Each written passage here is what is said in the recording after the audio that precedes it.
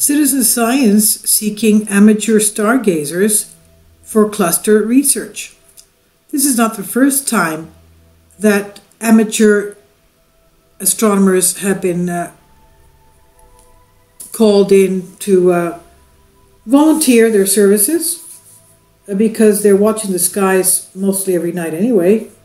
And even NASA has asked for them to help, especially for locating asteroids and comets.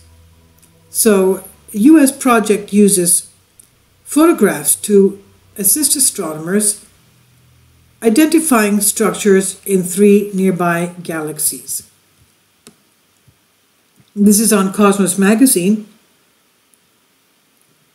This new project wants citizen scientists to assist in discovering previously unseen star clusters and perhaps even unlock secrets of the history of our universe, or what's out there anyway. So this project is in collaboration with the US National Science Foundation, the NSF, and also the Northwestern University, which is in Illinois, and it's called the Local Group Cluster Search. Their goal is to combine high-quality images of 3 irregular nearby galaxies. These galaxies are the Triangulum, the Large, and the Small Magellanic Clouds. What we see here is a picture of the sky over Namibia in Africa, and it's a Small Magellanic Cloud. This is one of the 3 locations, one of the 3 galaxies of our skies that they will be studying closely. And this is with the detective skills of amateur astronomers. And you know, one of my friends, her son, has this hobby. I guess he started from when he was a very small boy. You know, we figure out what are we going to get our boys for Christmas or something, for their birthdays. We get them a little medical kit or a little chemistry set or, you know, a little telescope. Well, that's how he started. And he started getting bigger and more expensive telescopes. And he joined an amateur astronomers club. And they take pictures of what they see. And they have competitions with each other. And it's also a local thing, it's a national thing, and it's an international thing. And they get prizes for finding things between themselves anyway. So they're out there doing, I guess, I don't know, they have machines that take pictures of the sky and then they review the pictures when there's some kind of motion. So they have computers that do that very nicely as well. So together with the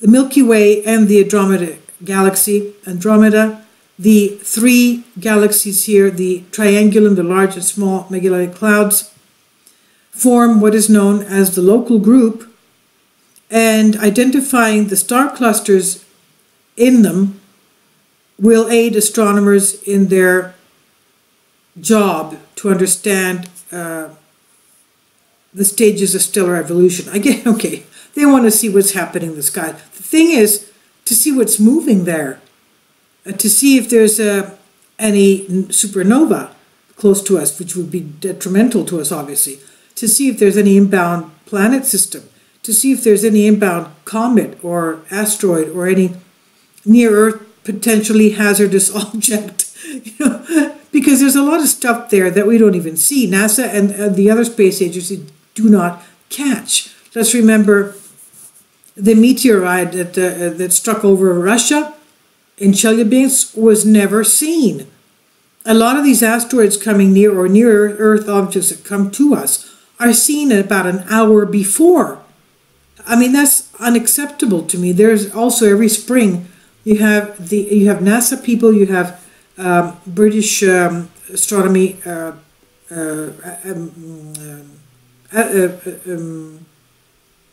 oh my God, forget it, scientists. All right, you have British scientists coming out saying that it's just a matter of time before we get struck by an asteroid, because the Earth has been struck by asteroids and even comets many times. If you look at Google Earth, please go and look between the north of Latin America and the south of Latin America, you'll see in the same directions on Google Earth, the crust of the Earth is as if the finger of God has gone and pushed the mantle, the surface of the Earth with his finger from the Pacific Ocean towards the Atlantic, just south of, just into the area of Cuba.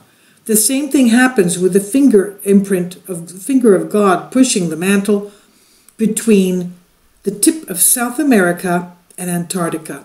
It's as if that finger of God has broken that joining line, has even indented those land areas from the Pacific towards where it was a straight line towards the Atlantic. And there's a smaller line like that, again in the same direction, around the area of Indonesia, just south of Indonesia, above. Let me see on my Google map, above Australia. Anyway, you'll see it. So those were comets. Those were much larger. They must have been comets that hit Earth. And you have about 50 asteroid impact areas that have hit Australia. And you have, I don't know how many you have in Canada and the United States. There's a big one just outside. If you go again to Google Map, go to the area of Quebec. And even when you go zooming into it, you'll see a huge, round, perfect circular thing with a green land area in it. I mean, that can only be an impact crater. And for me, I have not gone into it, but I believe Hudson Bay and James Bay are also impact craters. They're too perfectly circular not to be. Anyway, all right, it's nice for astronomers to say, we want to know how our galaxies evolved. Okay, that's so beautiful to say things like, we want to understand the universe. Oh, that's beautiful. Yeah, everybody wants to understand the universe and how space evolved. Oh, that's beautiful. The thing is, you want as many volunteers as you can get who are there looking at the skies anyway to take these pictures and study them to see if they can find anything. You want more eyes on the film that you have because you don't have enough people. It costs too much. And the algorithmic, the AI doesn't know how to do it, I guess, as well as human eyes can. Now it says the algorithmic cluster searches have trouble. You see here what it says. They have trouble eliminating false detections due to chance grouping of stars, while the human classified catalogs provide a reliable sample of clusters down to very faint brightness levels. This is what was said by the project leader, Cliff Johnson.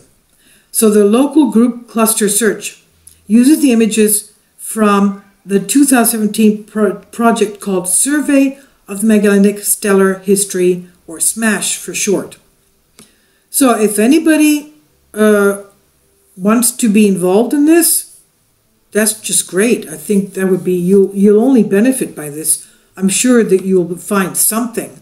Anyway, this is on citizen science, and from what I understand, it says here how citizen scientists discovered a giant cluster of galaxies. So they're calling citizens to help, and also it says here that citizens discovered a giant cluster of galaxies. It used to be that you had to have years of training before you could take part in cutting-edge science, but that has changed, they said. With the power of the internet, enabling thousands of ordinary people to contribute to one of humanity's most exciting endeavors from the comfort of their homes, at your pace, whenever you want to. And it's a beautiful hobby, obviously. It's fascinating to keep looking at the stars in the sky. So citizen science first became prominent, they say, in 2006, launching Stardust at Home by the University of California at Berkeley, and it followed by 2007 Galaxy Zoo, aiming at classifying galaxies from optical images. And many such citizen scientist projects span all fields of science, not only astronomy, but it goes into biology as well. It's a simple idea the average human brain is far superior to our most powerful computers when it comes to problems like image recognition. So these science projects combine brain power of thousands of ordinary people volunteering to solve some of science's most challenging problems. One of them is the EMU project, the evolutionary map of the universe. Will survey, they say, the radio sky using CSIRO's new $165 million ASTCAP telescope being built in Western Australia to understand how galaxies form and evolve. But they have a problem. To get the best science, it says that we need to cross-match these radio sources with galaxies spotted by infrared and optical telescope, and no research team has enough members to match 70 million objects by eye. You see? So about half of the EMU's radio sources are galaxies like our own Milky Way, with radio emissions resulting from debris of star formations, and their radio source is easily matched to the optical galaxy. The other half are caused by jets of electronics squirting out from massive black holes at the center of the galaxy, producing two giant blobs of radio emission on either side of the galaxy. EMU will see them as three blobs in a line, but how can you distinguish one of these three triple monsters from a line of three? It's hard. But these are the neural networks still in their infancy. So in 2010, he says, I visited Chris Linton, University of Oxford. Chris was one of the founders of Galaxy Zoo. And they wanted to do that in order to get scientists. They did get young scientists at the University of Western Australia taking over responsibility for leading it, designing interface, trying to prototype, launch. They launched a December 2013 enormous success. 10,000 people matched up sources, resulting in some 1.6 million cross matches. So there you go. These rare objects, they say, caused by electron jets ejected from massive black holes. In these cases, they are blown sideways by their flight through intergalactic gas, making them bend into a C shape. So the discovery, they say, was detailed in a paper published in monthly notices at the Royal Astronomical Society. Clusters are poorly understood, but they're key to understanding how our universe is put together. So there you go. They've already found things, you see. Amazing. I'll leave links below for you for this on Cosmos Magazine. How citizens can help discover things out in the universe that computers can't match.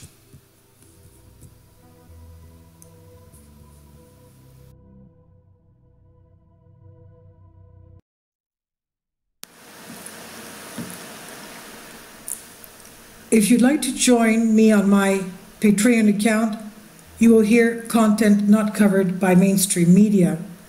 These riveting stories will be based on my research, and I will state my opinions and give my personal insight on diverse and controversial subjects and world events not covered by mainstream media, and not supported by YouTube guidelines. So whatever I have on my Patreon, most of those will not be on my YouTube channel. Please consider becoming a member today. More of the most significant and important videos will be on my Patreon channel. Your support helps me to continue my research and keeps this YouTube channel alive. And we depend on your support, your generous charity, because we help economically challenged families here in Athens, Greece, in Kapota, and we also help the young generation with university tuition and the community around our church. Thank you.